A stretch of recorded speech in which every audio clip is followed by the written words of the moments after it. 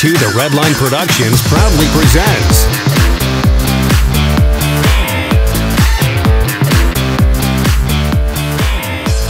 today's 2 The Redline review was made possible in part by Hey YouTube, today I'd like to go over this 2012 Dodge Durango.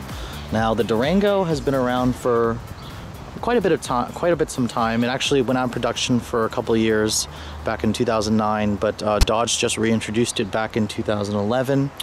This one's a 2012 model. They've pretty much just updated it, updated the V8 model with a 6-speed automatic. That's one of the changes. This one is an RT.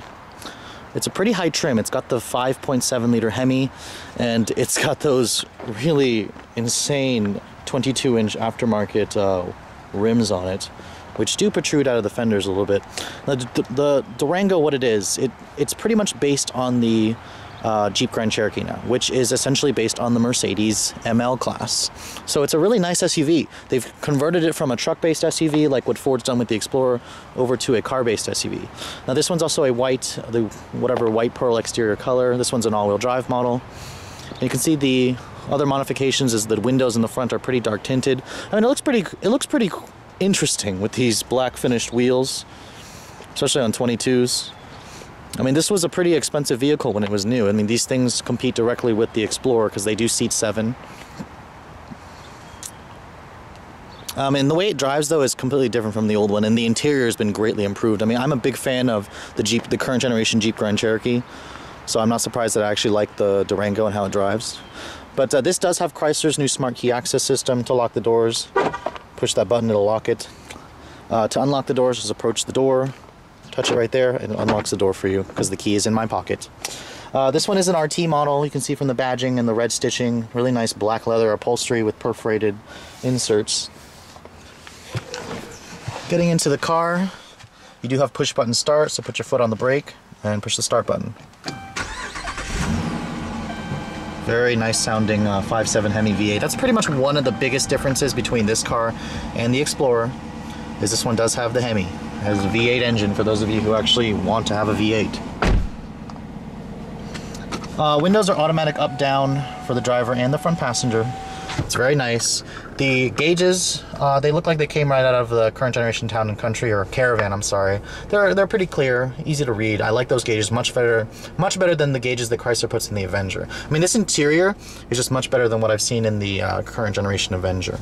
But the interior, soft touch, really high quality graining. Love the chrome around the vents and on the door handles. It adds a touch of class without looking too tacky. The door panels are soft touch right here. Even soft touch there. This is nice and padded where your elbows are going to rest. You have memory seating in this one. The steering wheel is nice and fat. Feels good in your hands. Buttons everywhere. This one looks like it has radar guided cruise control. And it also has steering wheel controls for the audio system on the back, which I'm not a particular fan of, just because they're not labeled. You have to kind of guess or get used to it.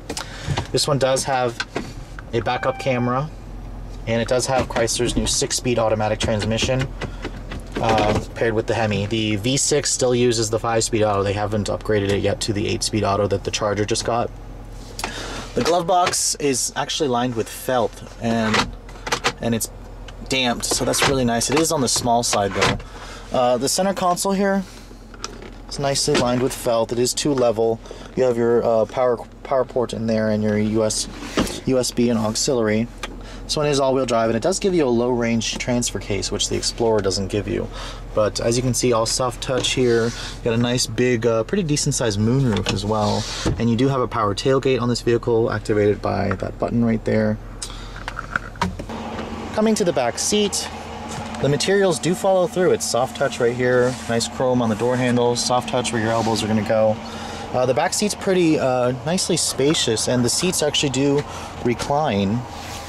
They're actually controlled by this lever right here. You can adjust the recline of them.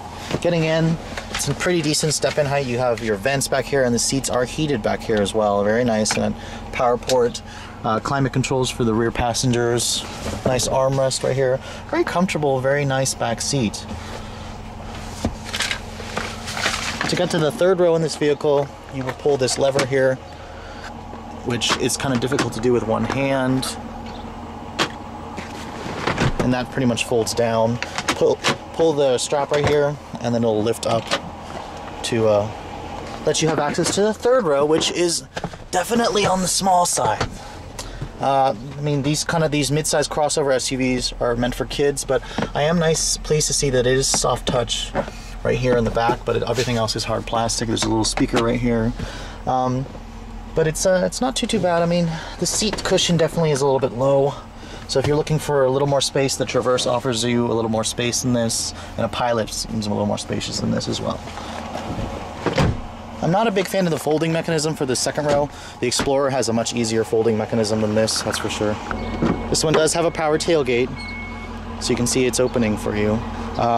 Cargo area back here is pretty small when the third row seat is up, but fold that seat down, it'll give you much more space. I like how they've aligned this with aluminum, so that's a very nice, classy touch that they've done.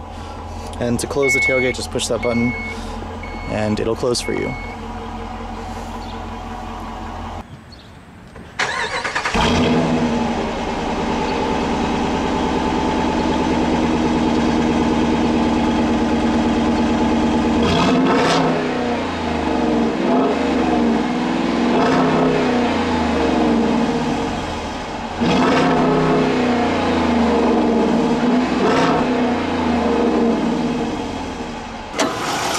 See, this one does have Chrysler's 5.7 liter Hemi V8, and it makes 360 horsepower.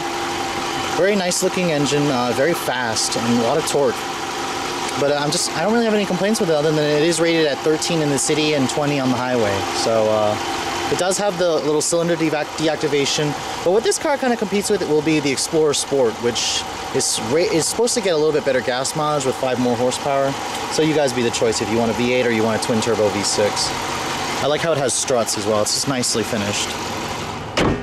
Alright, now for the part that you guys have been waiting for. How does the 2012 Durango drive? Especially with the new 6-speed automatic. Last year's 2011 model had a 5-speed auto. A lot of people have given the 5-speed auto a lot of grief just because it's a little bit behind the times, and Chrysler's tuned it to be too much for gas mileage, so the gearing is really big, or is really tall, I'm sorry. So let's see if the 6-speed automatic makes a difference. Anyways, gives you a really nice view of the road. The seats are really comfortable, and I like the steering wheel in this car a lot. And that Hemi engine, the Hemi V8, definitely makes a very nice noise when you push it. The 22-inch wheels, on the other hand, definitely you feel the difference they make. With this car has this with the stock 8. I think these comes with 20s. Probably would recommend that. But some people just like the look of the 22s. It's really up to your taste.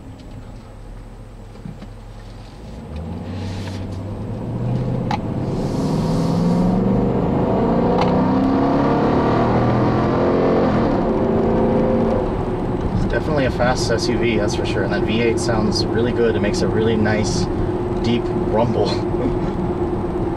I just feel like it's a little too much. I mean, this is supposed to be a family hauler kind of crossover, but Dodge definitely keeps their manliness with that 5.7 V8. In terms of handling, this thing, it feels so much different than the old Durango. I mean, the old Durango was such a brute, like a grumpy old brute with its crude truck-like suspension. This one's definitely smoother. Even with those 22s, the ride is not bad. I'm shocked how decent the ride is.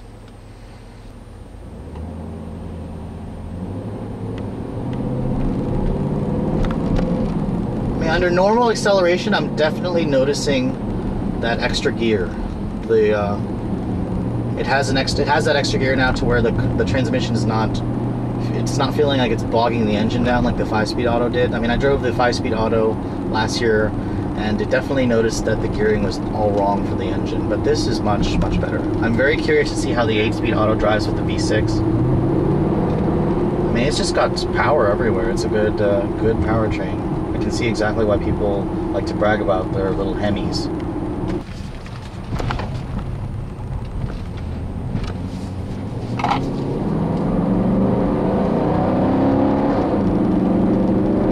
Responsive, very nice. Very pleased. I mean, very impressive. What Dodge has completely done with this overhauled Durango is just completely changed it. This thing is nothing like the old one. Absolutely nothing like the old one. Even with those 22-inch wheels on it, I'm very surprised that the ride quality is not affected that much. It's a very quiet, refined SUV. Anyways, we'll show you guys one more quick acceleration run and then we'll call it a day. Car's already beeping at me because it's low on fuel.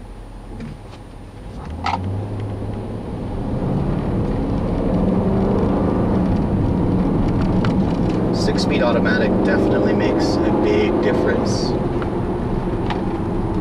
So if you guys are in the market for a full-size crossover SUV, or mid-size one, take a look at the Durango. I mean, there's lots of choices out there, so definitely take all of them for a test drive and make the decision on your own based on your price and your preferences. But thanks for watching, guys, okay? Have a great day.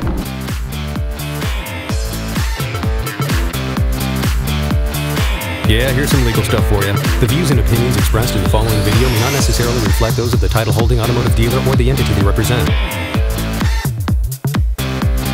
All videos are filmed with permission by a professional driver on a set course with the collaboration and assistance of local law enforcement authorities. Do not attempt. Logos and brandings of vehicle manufacturers, dealerships, and online social media sites are the sole property of their respective representation used with permission. The To The Redline logo, soundtrack, and web resources, as well as all other associated media, are copyrighted intellectual property of To The Redline LLC. All rights reserved.